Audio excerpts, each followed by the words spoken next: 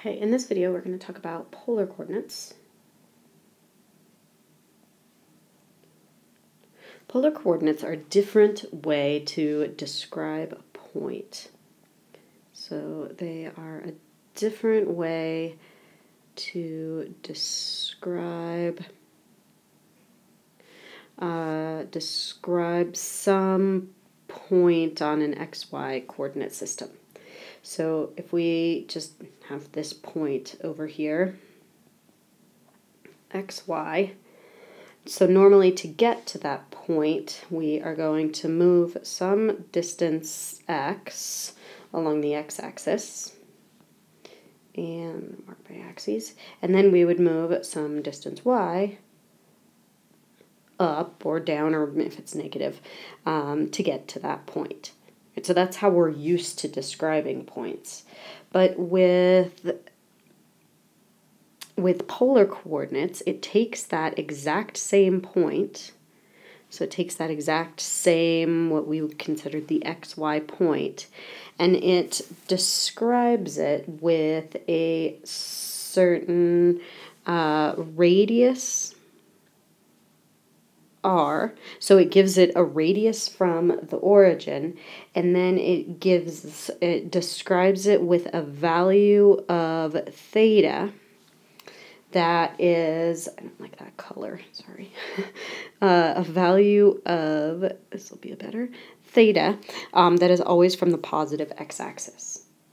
So polar coordinates, what they are is an r and a theta, where r is the radius from the origin, and theta is an angle from the positive x-axis. And some equations that are useful to describe polar coordinates, we could say that x is equal to r times cosine of theta, and that is because if we look at the triangle from this coordinate system, so we have some distance x, some distance y, r, and theta. If you find the cosine of theta, the cosine is adjacent over hypotenuse, and solve for x. That gives you x equals r cosine theta. If you did a similar thing for y, you would find that y is equal to r sine of theta. So if we had an r and a theta, we could plug them into these equations and find our xy, or our rectangular. This is called a rectangular coordinate system right there. If we needed to go the other way, the two things that we can use is the equation of a circle, x squared plus y squared equals r squared. And we could use that the tangent of theta is equal to y over x. All of these formulas, these four equations that I have just written down, they all come from that triangle. X squared plus y squared equals r squared, that's Pythagorean theorem. And if you look at the tangent of theta, which is opposite over adjacent, you get y over x. Okay, let's do some examples. So first one, let's convert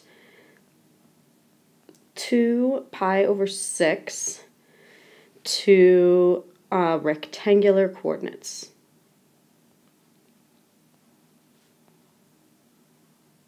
So right now it's in polar, so it has an r and a theta, and we want to find the xy. We want to find the rectangular coordinates. Now, if I graph this, so it's a radius of 2 at an angle of pi over 6. So it's a radius of 2 at an angle pi over 6. So there's theta. So in order to find x, x is r times the cosine of theta. R in this case is 2, and theta is pi over 6. And the cosine of pi over 6 6 is root 3 over 2, and so x is going to be root 3. If we find the y value, we can find that by taking r times the sine of theta, 2 times the sine of pi over 6, and sine of pi over 6 is 1/2. And so the y value is 1. So in rectangular coordinates, we could describe this point as the point root 3, 1. And you would go over root 3 and up 1 to get to that point. Or we could go at an angle of pi over 6 and a radius of 2 to get to that point.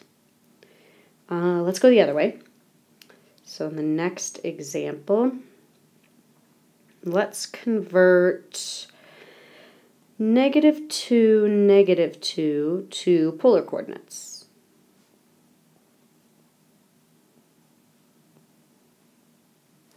Now, converting the other way, we can just plug into equations. Converting to polar coordinates, I have to draw it. So on the xy plane, we go to the left 2 and down 2. So over 2, down 2. So this is the point that we're looking for, and we need to find an r, and then we need to find a theta from the positive x-axis. Okay, so if I want to find r, if I use the Pythagorean theorem, then 2 squared plus 2 squared would have to equal r squared. And that's 4 plus 4, which is 8. So r would be root 8, or 2 root 2. Now theta, because this is over 2 and down 2, I know that the angle right here is 45 degrees, or pi over 4. And so in order to find theta, I need to take pi over 4 and add pi to it, because theta always starts from the positive x-axis. And so in this case, theta is going to be 5 pi over 4. And so in rectangular coordinates, we get that the radius is root 8. Angle theta is 5 pi over 4. We can also convert equations. So let's convert the equations to polar coordinates.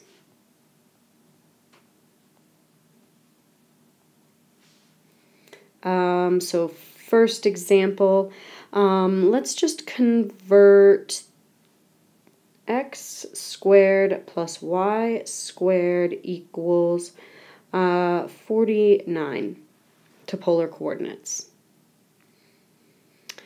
So in polar coordinates, x squared plus y squared is equal to r squared. And if I took a square root, r would equal 7. So x squared plus y squared equals 49. That is a circle of radius 7. And so just notice that if I have r equal to 7, so there's r equal to 7, and if I trace that radius, so if I go r equals 7, I'm right there. In the next spot I go r equals 7, I'm right there. And then over a little bit, I'm right there. And you can kind of see how by going a radius of 7 all the way around a circle from 0 to 2 pi, it would trace out this circle. All right. So the conversion is just that the radius equals 7. That describes a full circle. Next one, let's look at the line x equals 0, where y is greater than or equal to 0. So this one, it is the line x equals 0, so that's on the y-axis where y is positive. So it's this line that we're looking to describe. Now that line is always the same angle from the positive x-axis, which is 90 degrees, which is pi over 2. So that's how I could describe that line, with a certain theta value. The radius is everything. It's infinite because that line is infinite. Here's another example. Let's convert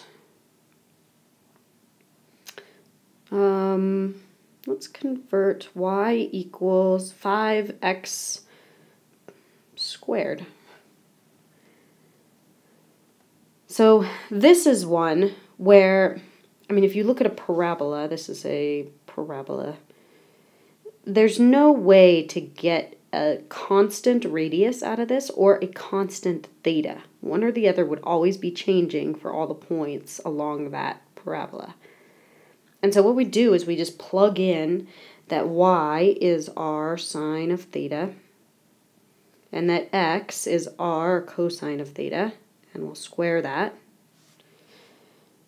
And we can simplify this a little bit by canceling one of the r's. 5r and the cosine would still be squared. And I guess we could solve for r, but that would really be about it. We couldn't solve for theta in any way. There's no one trig function that gives us this. So, I mean, really we could just leave the equation like that. It's an equation. It's in polar coordinates. It's got r and theta in it. And that describes the parabola as far as radiuses and an angle from the positive x-axis.